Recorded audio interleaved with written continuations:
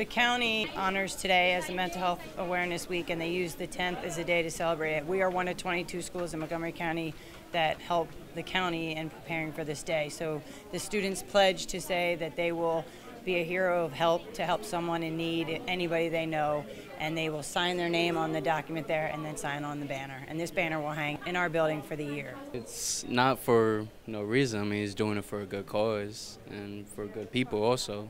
So that's why I did it. We'll have definitely over 500-600 signatures. As soon as they read what it's for, they're like, absolutely, I want to sign, I want to sign. So I think they really want to help their friends. It's been very positive. It's been positive every time we do it. We've done this. This is our third consecutive year. We want to continue to do it and do more. We'll have over 500 people sign.